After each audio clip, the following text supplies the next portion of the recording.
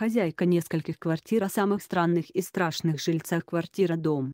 Полночь 7, 28 мая 2019. Главное, злой соседи. Хозяйка нескольких квартир о самых странных и страшных жильцах. Кадр. Фильм «Тряпичный, союз». Жизнь, рантье, принято, считать, легкой и безоблачной. Знай, пересчитывай деньги, полученные с квартиросъемщиков. В действительности бывает по-всякому, от разбитой или украденной техники до проблем с полицией. Ольга из Санкт-Петербурга, с 2008 года занимающаяся таким бизнесом, рассказала ленте.ру о самых странных арендаторах.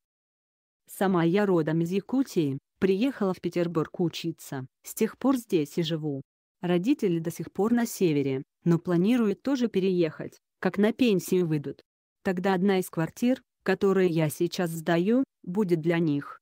Точнее сказать, все 4 квартиры принадлежат им, включая ту, в которой я живу и прописана, куплены на северные деньги.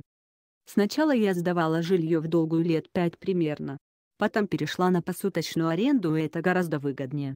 Квартиры стоят от 2000 в сутки, а за месяц я за них получила бы меньше 20, и все жилье у нас в спальных районах. Сейчас я еще арендую 2 большие квартиры в центре, их пересдаю покомнатно, они заняты почти постоянно. Фото: Петр Ковалев, ТАСС. На самом деле, когда давно занимаешься арендой, и все поставлено на поток, работа, что называется, непыльная.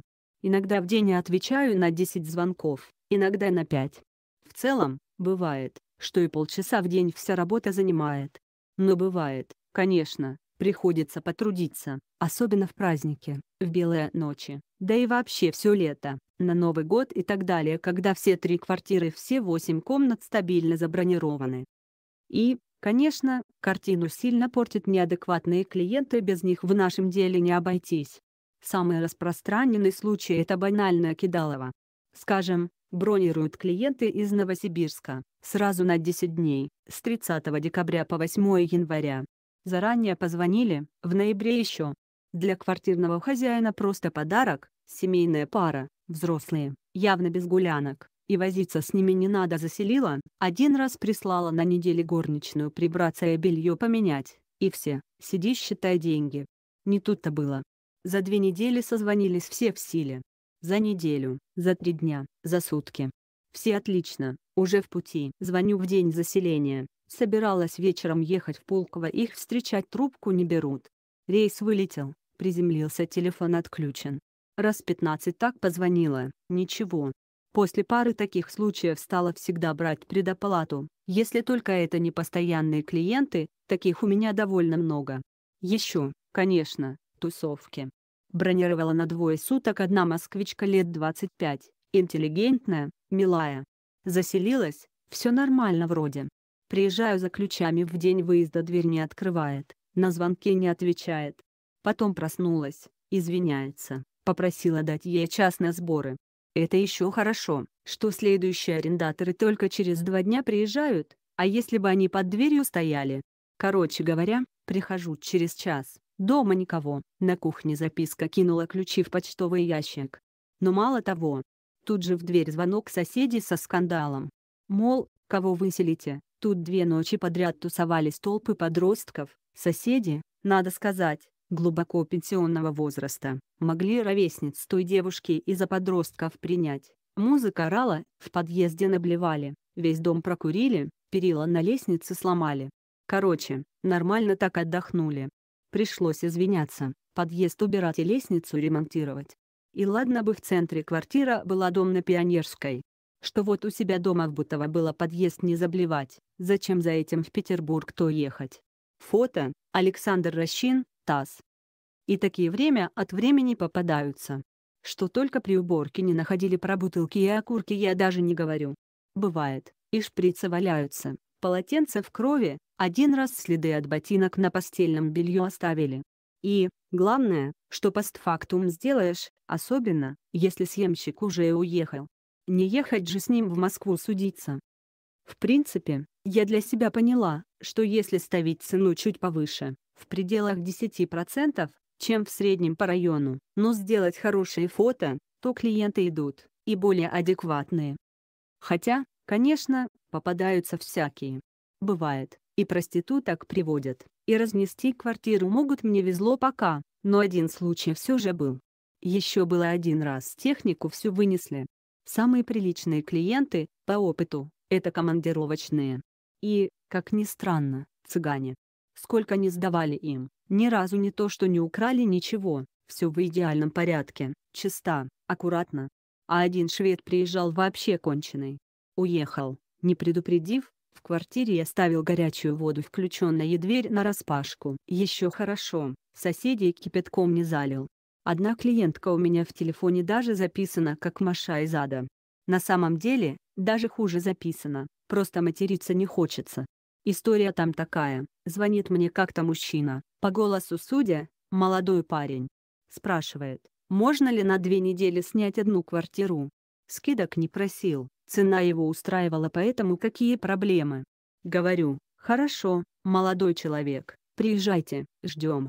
Он такой, вы что, я девушка. Ну, хорошо, девушка так девушка, была бы предоплата. Она перевела 30%, потом при заселении остаток за месяц. Я в это время в отпуске была, селила моя помощница.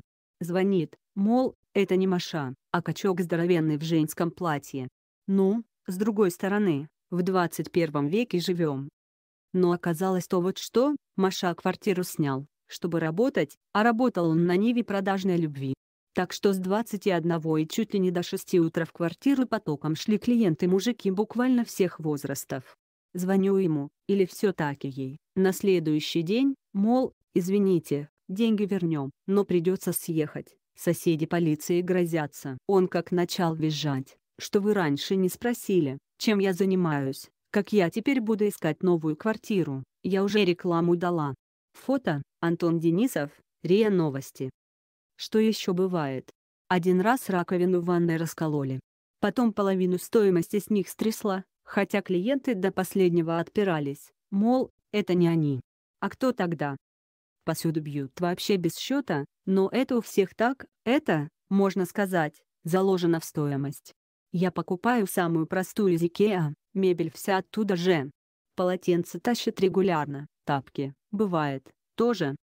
Но самое злое — это даже не клиенты, а соседи. Хуже всего по ущербу это потопы от соседей. Тут и ремонт, и квартира простаивает без арендаторов. Больше всего денег я потеряла именно из-за них. Хотя был один случай, гости затопили соседей снизу. Пришлось 30 тысяч отдавать. Вообще, по моему опыту, самые проблемные клиенты приходят с сайтов вроде Авито или Улы. Очень много гастарбайтеров, не говорю, что все они плохие, но я стараюсь не связываться. Был у меня один случай, сдала квартиру на полгода. Я тогда только начинала этим заниматься, многого не знала. Короче, снимал один парень, а жила потом вся бригада.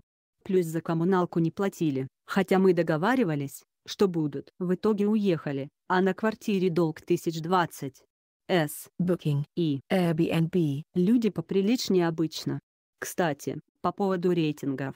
Booking довольно часто бывает, что хозяева квартир сами накручивают. Там надо смотреть на реальные отзывы. Если отзывов мало, а рейтинг высокий, что-то тут нечисто. Что еще рассказать? В принципе, несмотря на все перечисленное выше, бизнес это хороший. Спокойно зарабатываю 1,5-2 офисных зарплаты, и время на себя остается.